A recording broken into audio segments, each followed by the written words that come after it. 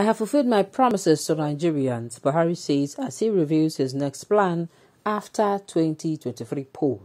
Welcome to the news and thank you for tuning in to listen.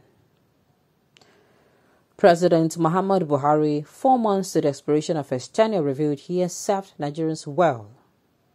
Buhari, in a statement by presidential spokesperson Femi Adesina, noted that he fulfilled his promise to Nigerians in the area of insecurity, especially in tackling Boko Haram in the north.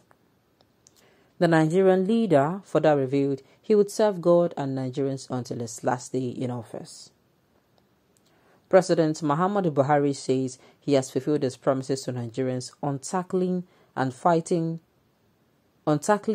Boko Haram in President Muhammadu Buhari says he has fulfilled his promises to Nigerians on tackling Boko Haram insurgency, reviving the economy, and fighting corruption. According to his special advisor and media in publicity, Femi Adesina, the president said this during a banquet organized in his honor in Damaturu, Yobe State capital. Buhari speaks on how well he has served Nigerians and how he will not be proved after he leaves office. The president paid a working visit to Yobe on Monday, January 9th, Daily Trust reported.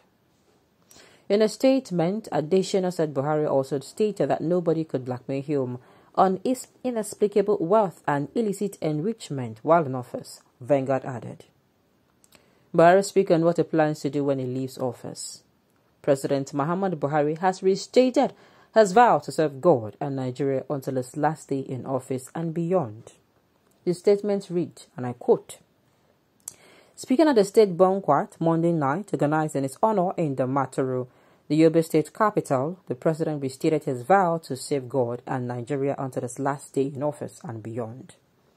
He advised Nigerians to remain patriotic, saying, as I said more than 30 years ago, we have no other country than Nigeria. We must all stay here and salvage it together." Noting that the most critical security challenge inherited by the administration nearly 8 years ago was the potent and pervasive threat of terrorism, the president expressed delight that normalcy has returned to affect the state in northeast Nigeria.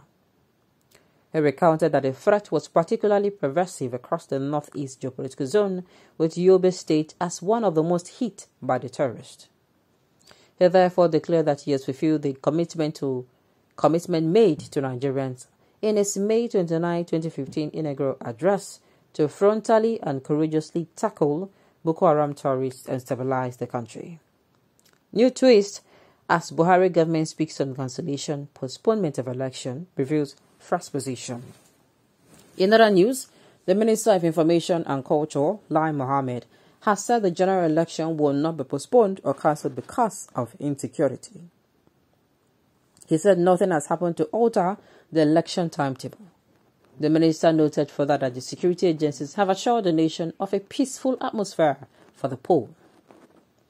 Tinubu reveals what Atiku will do if he becomes president, warned Adamawa against voting for the People Democratic Party candidate.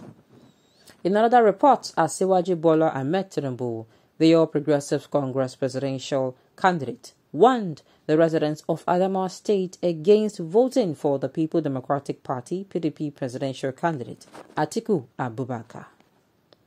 Tinubu said this on Monday, January 9th, at the All Progressive Congress presidential rally at the Maidoki ground in Yola, the Adamawa State capital.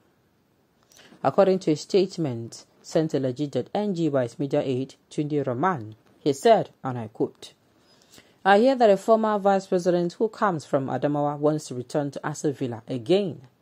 You have to decide whether you owe him your vote simply because he's from here, or do you owe yourself a better nation and future?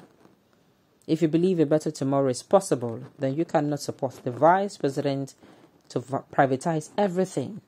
If you give him the nation, he will sell all he can and leave you with nothing." Now let's start from top to bottom. Okay, let's start from top to bottom. So Buhari is saying that he has done well. Something struck me when he was saying he has done well. First of all, I was saying, if you don't do well, now you will talk. You understand? The first thing that came to my mind was, were you really going to be the one praising yourself, or we are going to be the one praising you that, Baba, you don't try? I was really having a thought about it, and like, for you to come out and say you don't try. Then while I was still thinking about it, I said maybe perhaps he has really done well, but like I always tell us recently, I started seeing things in a different angle. I started saying things. It is possible for the president to be working tirelessly, but since he is not always going to be everywhere to monitor it, he has people around who is not helping him, who do not have the same goals as he does. Those people just want to collect their money and get out. That's what they're there for. People who he puts around him. It is possible that it's not reflecting here because of those people.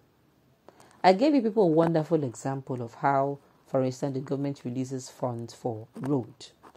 The president, let me give you this beautiful scenario. And this is actually a real life event. This is not a story. It's not super story. Even super story itself go, then get real life stories in it. Now, this is it. Let's say a certain contractor, is contracted to handle a particular road project for, let's say, local government.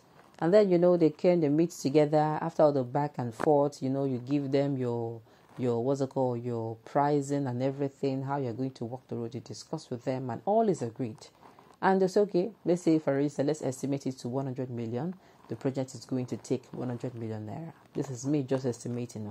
I'm not saying this is the actual figure. And then, after you have discussed, before long, the money hits your account. That's what's it called? The contractor's account. And then this particular contractor receives the money. It's okay, As he was still saying, okay, they don't bring money. Maybe I even called your people and said, okay, we are going to go and start resuming work, so place and so place. While you are still making arrangement, a call comes through your phone and said, oh, have you received the money?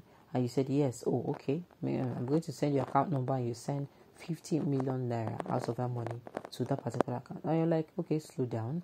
The 100 million naira I even charge for this particular work is just even management. It's for us to use standard products, even though, we're going to make sure it is standardized. But anything below it is not going to work. And you're like, which road? Road that they give money for every year. When I heard this, like I said, it's his live event. And before as the contractor was like, no, now, come on, it's not right. It's not going to be enough. They start to reflect now. Okay, do you want your wife? Do you want your children? Do you know what you're doing? Okay, no be only contractor. We didn't do this thing before. And they start sending threats. So imagine that kind of scenario. The government is giving money for a particular project. People wait there for middle. They block them. Buhari is telling himself that he has done well.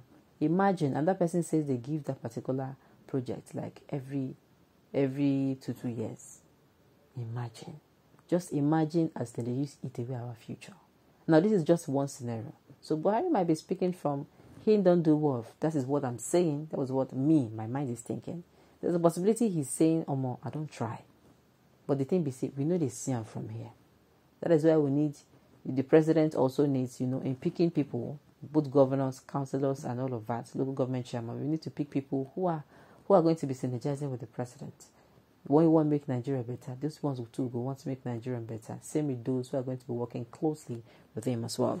Alright, on this note, we have come to the end of the news. We say thank you for tuning in to listen. Until I come your way next time, enjoy the rest of your day.